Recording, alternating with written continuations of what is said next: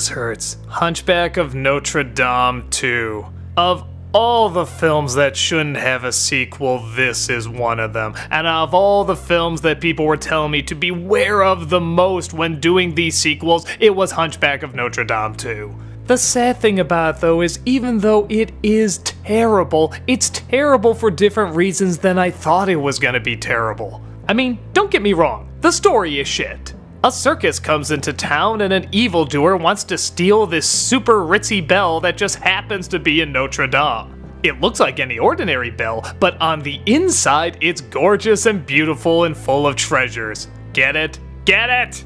One of the circus performers is named Madeline, played by Jennifer Love Hewitt. She's working with the evil villain, played by Michael McKean, to be romantically interested with Quasimodo to lure him away from the bell so he can steal it. Of course, a real-life romance blooms between them, but lie revealed. It's stolen before she can confess what's really going on. And of course she has a tragic backstory that doesn't really make sense. She was a thief and he's the only one that could look after her, yet really she could move anywhere and nobody would know about it. There's a million other ways around this. But if that seems too heavy and dramatic for you, it's okay. Haley Joel Osment plays the child of Phoebus and Esmeralda. And this introduces us to one of the biggest problems of the movie, taking mostly Academy Award nominated actors and just having them say stupid shit. It's so hard seeing so many great actors just given a generic bullshit script to work with, and that really is the biggest problem. The script is awful. From the initial setup, you know everything that's gonna happen, what every character is gonna do, when they're gonna do it. It's just ridiculous. And why do we need an appearances can be deceiving story when the first one was already an appearances can be deceiving story? But let's get to the toughest thing to talk about for me, and that's the animation. This was done by TMS, the people behind Akira, Batman the Animated Series, Animaniacs, some of the greatest animation I've ever seen, top 5 of all time in my book. But I'm not gonna lie, they just don't seem like the right choice here.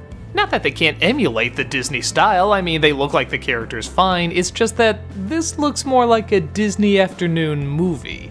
And what I mean by that is TMS doesn't traditionally use a lot of CGI, Disney does. TMS doesn't usually use colored lines, Disney does. TMS's big strength is not in heartfelt emotion, but more aggressive emotion. Akira is aggressive, Batman is aggressive. Disney can be aggressive, but it's no more for the sentimental side. For example, when a character needs to be still, TMS has them almost completely still. Every once in a while, maybe a little movement. With Disney, they're always somehow moving. They have like a million in-betweeners, so when you're holding on a face, it still looks like there's some movement there. TMS doesn't function that way. It's supposed to be a little rougher. So, the more tough emotional scenes they do fine, like when Quasimodo finally reveals himself. She steps back, she's afraid, she runs off. That they did great.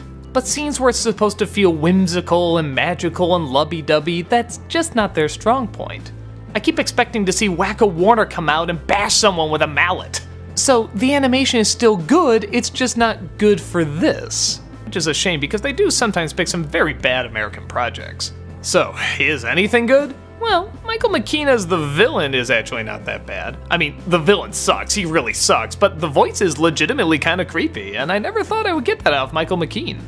The music's nice. Oh, not the songs, they suck ass. These are some of the dumbest lyrics and most forgettable melodies. I'm talking about the instrumental score. I mean, sure, it's not the first Hunchback, but again, direct-to-DVD, we get it, it's gonna be down a bit, but for a direct-to-DVD musical score, it's pretty good. And what do you expect? It's Carl Johnson, the guy who did Gargoyles. That's a great talent. Outside of that, it's not much. It's so hard to see so many great actors, so many wonderful animators, so many phenomenal talents thrown into just the laziest dumb-ass script. I don't even know how to fix it. What would you do with Hunchback of Notre Dame 2? It just seems like the first one ended perfectly.